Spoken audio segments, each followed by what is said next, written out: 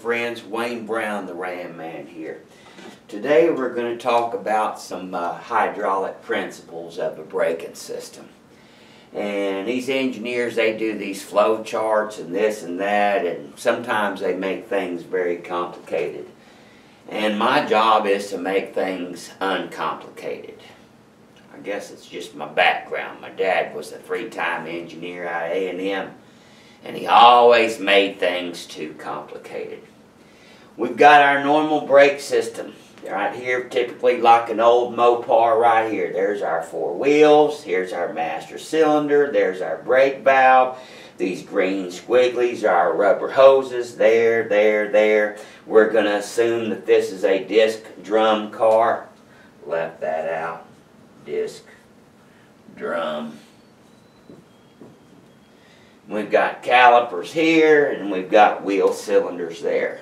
Now, I tell people all the time, you know, modern methods like pressure bleeding and doing a one-man with the bottle and the tube, and that's all fine and dandy, but nothing compares to an old-school 2-person bleed. The fantastic thing about an old, after you're working on the brake system or restoring a car, the fantastic thing about a 2-person bleed is one is operating this and one is here. And the person here can determine what kind of pressure you've got and what kind of flow you've got. Instantaneous. Seeing's believing. If you've just got spotty flow coming out of here, it's obvious that you've got a flow restriction. That's what you can't get with any other method. If it's blowing fluid right into that tube, right into your little bottle, like a water hose, mini water hose, hey, you're good to go.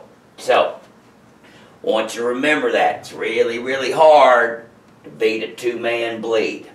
The other thing I want people to realize is we get so used to it and accustomed to it, we don't even think about it. Now, when you go hop in your car, I didn't say start the car, get the motor running. But when you go hop in that vehicle that you drive every single day, and you step on that brake pedal a couple of times or once, you should have a rock hard pedal. Absolutely rock hard. There is no way that you can push that pedal down to the floor. Here's what most people don't understand by that simple result. If you have a rock hard pedal, it means that you have complete 100% hydraulic integrity throughout the entire vehicle. You have no leaks anywhere. You have no leaks anywhere, and coupled with you have no air in the lines. Air compresses, giving a spongy pedal.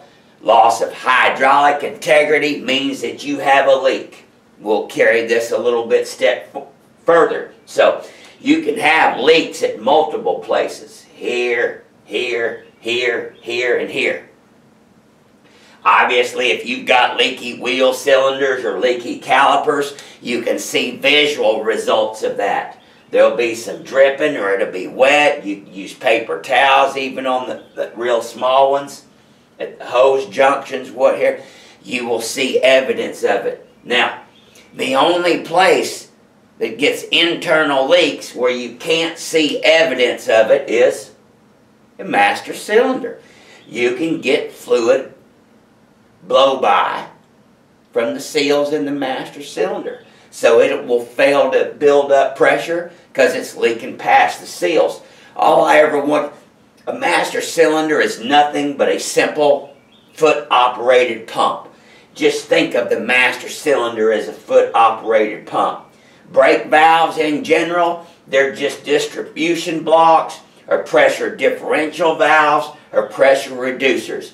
I just want you to remember that in general, brake valves are not the problem. brake valves are not the problem. Very, very rarely. So, when you get down to some really rare things. So, we've got a rock hard pedal. That means we have complete 100% hydraulic integrity. No leaks throughout and nothing's given. So, and no air in the lines also. So, back to that air in the lines and getting a soft pedal. So, getting a little bit of a spongy pedal, softer pedal than normal, can actually result from a couple things. That indicates some give, some wear. Obviously, if you've got air in the lines, air compresses and it has give. Really, the only other place in a vehicle hydraulic brake system is the rubber lines. Rubber line, and rubber line. If the rubber lines have lost integrity, they can balloon out a little bit under maximum pressure or high pressure. And it only takes just a little bit, I want you to think about it, just a little bitty bit to give a spongy pedal. So spongy pedals are usually air in the lines or your rubber lines have lost integrity. The other thing is, oftentimes, well, no, not oftentimes, calipers can get mounted upside down by mistake, and you can never bleed those things. Remember that the bleeder screws always have to be at the top of something in order for the air to escape. On the early Chryslers, the pin caliper setups, sometimes they can get little pockets in there at the top, and the pin caliper, Kelsey Hayes pin calipers, use 70 through 74 on the C and B bodies and the E bodies. Oftentimes it's difficult to bleed those things out. They actually recommend in one of the old service bulletins that you just gravity bleed those things. Just keep your master cylinder full, open up the bleeders and just let it run for a few minutes or an hour or so. But they recommend that in a couple bulletins. So, there we go, my friends. That's some simple hydraulic business. Now, let's get down to some problems. Let's say that we've got a pedal that won't hold pressure that goes to the floor. We need to find out where the problem is. Well, the fastest way to find out where the problem is let's separate the two systems. Mopar master cylinder, remember, front port right here serves the rear brakes, and the rear part serves the front brakes. So, real simple thing. So, we've got loss of pressure right here, which we know. We've got us a pedal that goes all the way to the floor.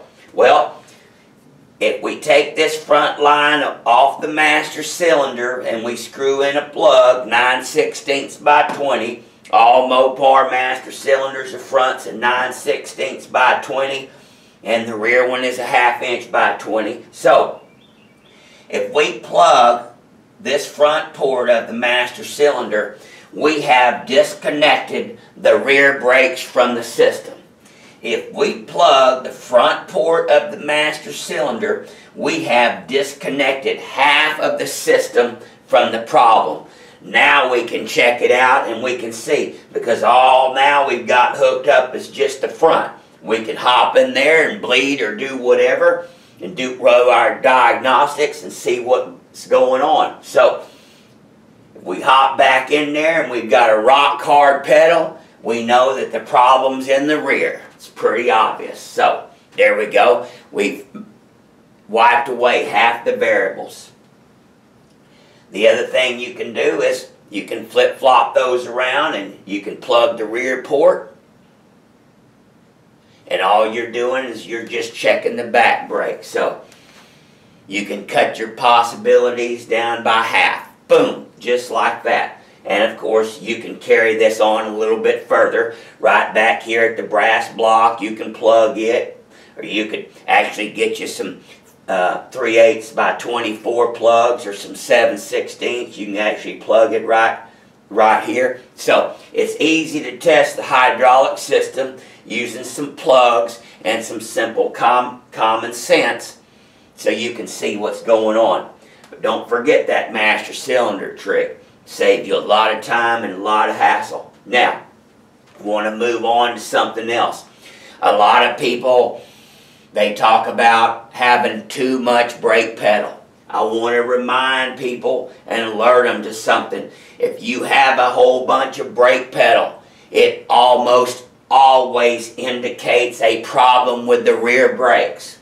It almost always indicates a problem with the rear brakes. Either they're out of adjustment, the shoes are wore, or the drums are too big. You really, really need to mic the drums on a Mopar, because remember now, drum mechanisms, they have to move a long way. Those little pins come out of the wheel cylinders, which activate the springs, which move the shoes out. So, if you've got a problem with a lot of brake pedal travel, once again, it almost always indicates a problem with the rear brakes and not the front brakes. I want you to think about this common sense. Disc brake system, the pads are running right there on the rotor. There isn't any gap. They're actually touching but lightly. So just a little bit of movement squeezes those things down. So it almost is never a problem with the fronts. It's always a problem with the backs. And that's what you've got to check out. Anyway, I hope these little tips and tricks helped you out. It's helped me out a whole bunch of times, and a whole bunch of people. Saved a lot of time, money, and grief. But a lot of it's real simple when you think about it. You can email us, Wayne@theramman.com or info@theramman.com. Here's a phone number right there. Just remember, my friends, sure is nice to have a nice braking system. You can have you a whole bunch of go, but you need a whole bunch of woe too. Hope this helps out. God bless you. God bless America. We sure do need it. Thank you.